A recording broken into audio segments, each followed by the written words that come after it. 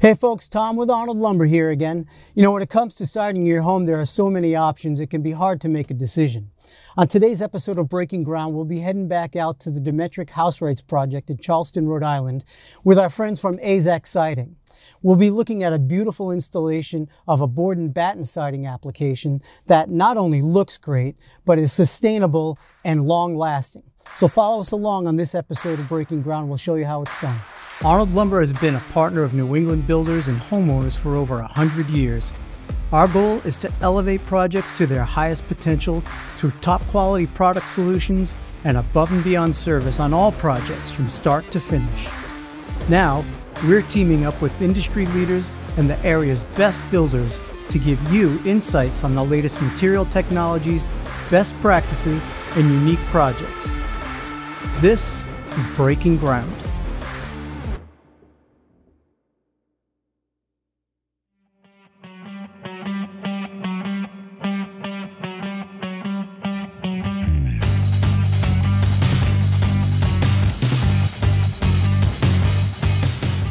Today with our exteriors expert from AZEK Exteriors, Thomas Hartman. Thomas, thanks for joining us here today. Of course. We want to talk a little bit about what's special about this home here now in the exterior. Maybe you could walk us through a little bit of what we're working with here today and how it goes up. Before we actually put the product up, we want to make sure that we're using the right products behind it to protect the home. Here we have a high quality weather resistant barrier that allows the house to heat and cool appropriately so it acclimates to the weather, whether it be summer, spring, winter, or fall. The house still has to breathe. They've also done a great job here adding these furring strips, creating a rain screen. Now these are composite furring strips and it allows moisture to work its way back. If we were to apply the panel directly to the wall space, we have potential of damming that up and not allowing that wall to breathe appropriately.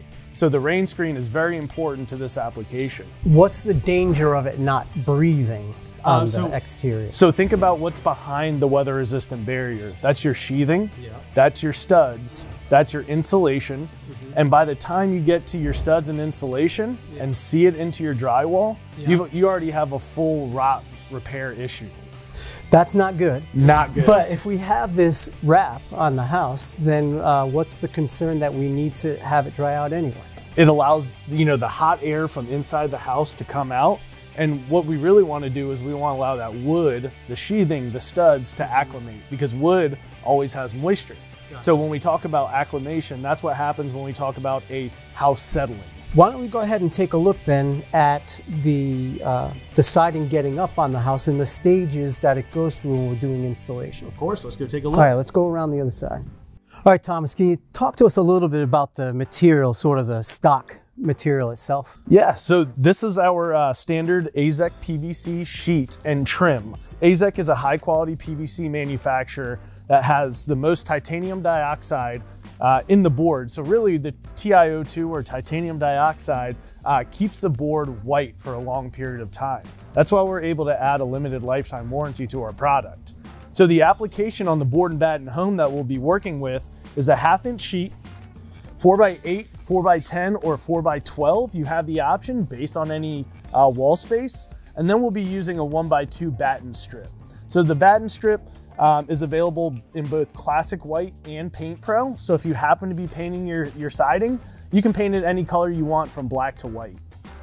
You talk about it keeps it whiter. Is that a UV inhibitor of some sort? Is it, does it matter what side on the house that it goes on? Yeah, so there's no limitation with it, right? PVC can go anywhere. And the additives are there to preserve the product, to keep it white. Where with fiber cement and wood and all of our competitive products, you have to have constant upkeep and maintenance. With PVC, it goes up white and stays white for a long period of time. Do you ever need to clean it?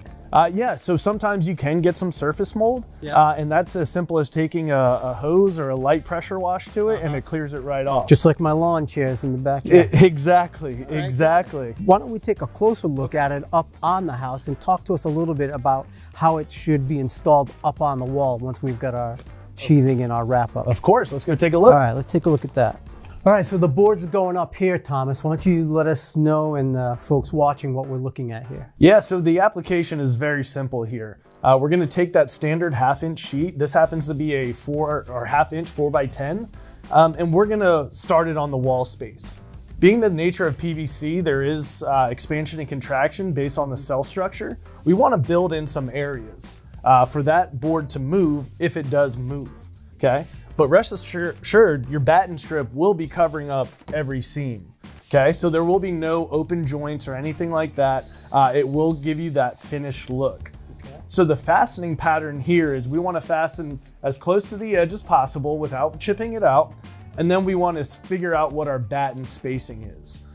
The great thing about this is you can get very unique with the batten spacing to where you can space it a 12, a 16, or 24 inches on center. Okay. And these guys have done a great job by laying it out. So they've chalked their lines so they have vertical seams. Boom. The next, yep, right up. Exactly. So they used trim head screws here, which is a great application. You can use coil siding nails. But really what we're looking for in this application is the ability for wind load hold. So we need a fastener that will uphold wind load because that's very important to make sure your siding doesn't fly off the wall space. And does that come with recommendations so everyone knows exactly what they ought to use? Yeah, so in our installation guidelines, we have all of our recommended and approved fasteners that can be used in there, along with the different details of different applications for the board and batten siding. Makes life easy for us then. Oh yeah. Now when we're putting our batten strip over our gap here and you're talking about movement, is there any concern or worry about moisture getting in that gap under the batten strip? Yeah, so the great thing about PVC, it's impervious to moisture. Right. So what I like to use it as, it's the antiperspirant of building products. All right. So where other products fail like wood, fiber cement, due to moisture, PVC actually repels it. So we're not worried about the product failing, and they've done such a great job with the weather-resistant barrier behind that we're allowing it to breathe without having to worry about any rot or anything behind it. Got it.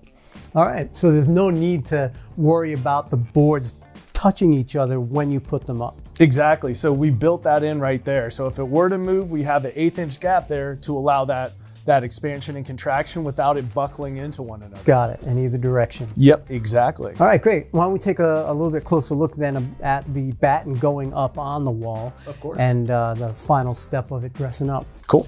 All right, so here are the batten strips now going up on the sheet stock material that's been fastened to the wall. What should we be mindful of here as we're applying the batten strips? Yeah, so we want to get the proper spacing. So when we talk about on center, we want to start from the middle of the wall and then work our way out. Okay, so if we're going 12 inches or 16 or 24 inches on center, we're gonna measure that off from that center point of the wall. Got it. And then that way we'll have a consistent fastening schedule with our batten strips. Understood, all right. Here are some battens going up now. Talk to us a little bit about what kind of fasteners we're using here and how we get a nice finished look once they're put up. Yeah, so we're using a 1x2 batten strip here. And here we have Cortex screw and plug. This is the best case application for the fastening schedule because here it will actually bite into the, not only through the batten, but also into the sheathing and then into the wall space.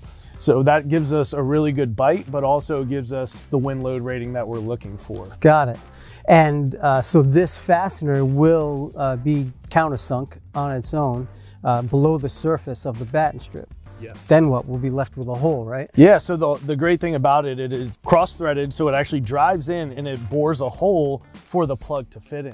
So really, when we finish the product or project and we paint it, we're gonna have a finished concealed look without any fasteners showing. So these batten strips can all be painted? Yes. Can this whole surface be painted if we wanted to? Yeah, so you can paint it any color you want from black to white. Got it. This house, I think, will be finished all white. But if they wanted to do, any different color, they certainly can. One of the things I like about it is it allows us to really take advantage of being responsible environmentally.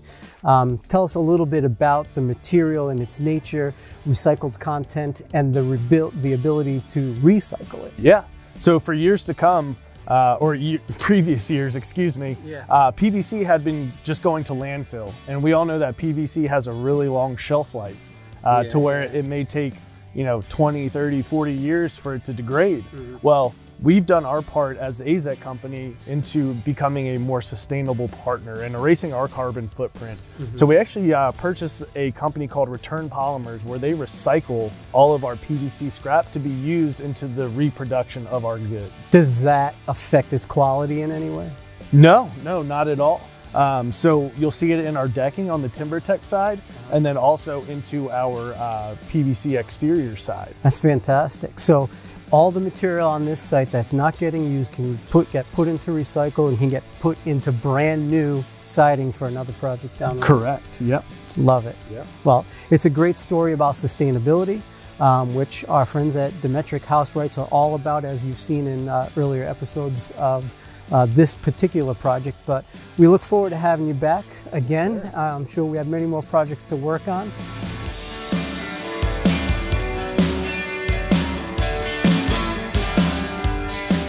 All right, that's it for another episode. A big thank you to Demetric House Rights and our friends from AZEK Exteriors.